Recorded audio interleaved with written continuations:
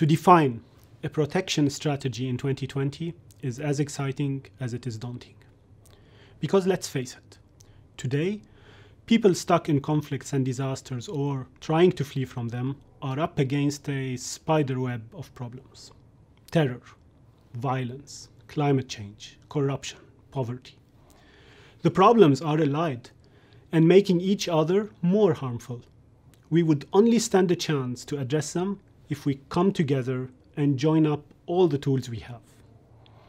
Safety, rights, and protection of individuals and communities should be at the center of humanitarian development and peace action.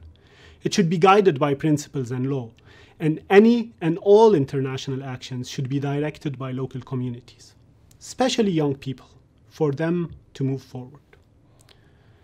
Next week, we are launching our new strategic collective action for the coming 5 years. Protection in a climate of change. Come to the event, challenge us, inspire us. Defining a strategy is but a start. To make it work will require daily determination, humility, and action. We are committed. Join us.